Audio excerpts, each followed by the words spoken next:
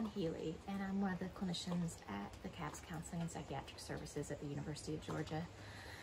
And I'm just taking a few minutes out to talk to you about how you get centered. Whether that is, like I was showing earlier, with pottery, or some other hobby. Whatever that hobby is that gets you into what a lot of people call flow, that place where you're not really thinking, you're just doing, and you're in the moment completely. That's one of my favorite ways to kind of cope with how crazy these times are.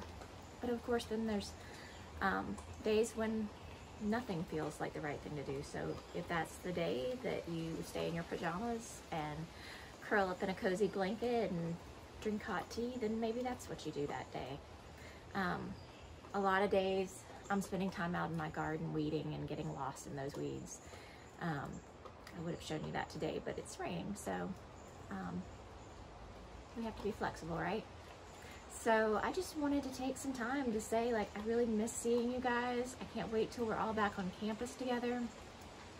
I hope that you're finding things to provide a sense of meaning and purpose in your day.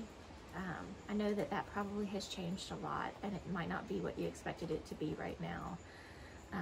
But we find meaning and purpose in a lot of different ways.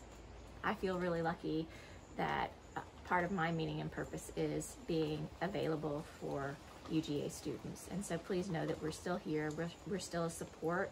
It might look a little different right now. We're doing telehealth, but it won't always look like this. And I'm really glad that we're able to be here to provide support.